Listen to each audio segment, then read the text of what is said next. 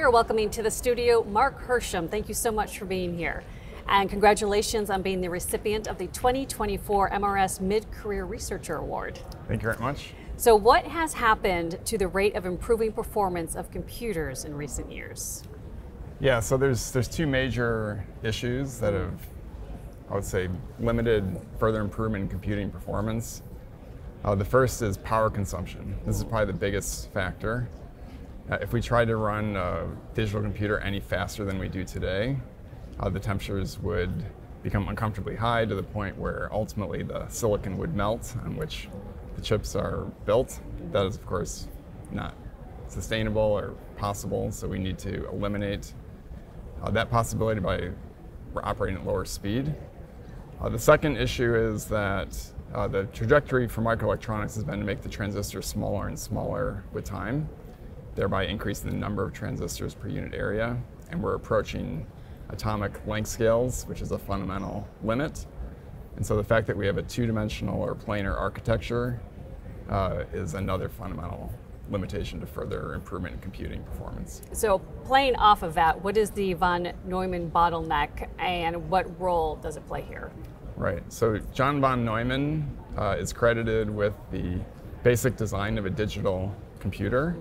And that design consists of a memory block and a microprocessor separated in space, which means that you need to move data back and forth between those two blocks. And for the past 5 decades, the amount of data that's been moved is small enough that that was not a limitation.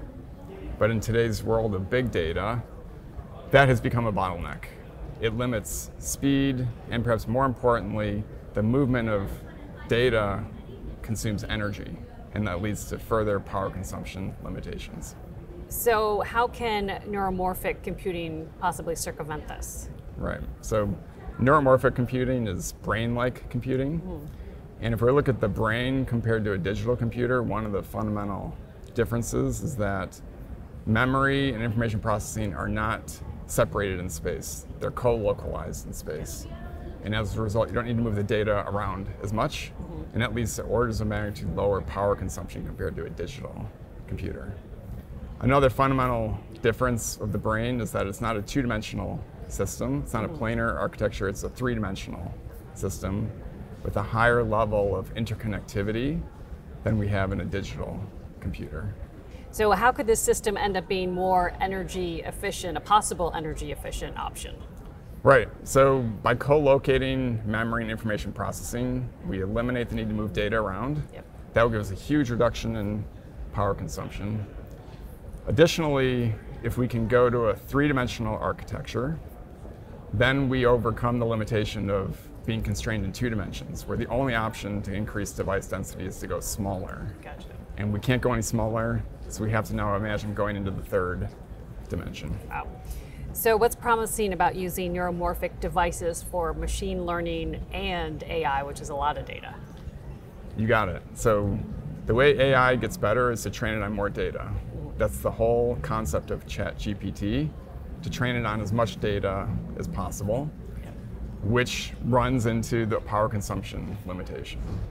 In fact, it's estimated that by 2027, the training of AI will consume as much energy as entire countries consume, which is an unsustainable path that we are on. So neuromorphic computing, by reducing power consumption, enables AI to proceed in a sustainable manner. And even more lofty ambition would be to acknowledge that AI, as we have it today, falls far short of real intelligence. And if we ultimately want to mimic real intelligence, then what better hardware platform to use than the brain itself, hence neuromorphic computing.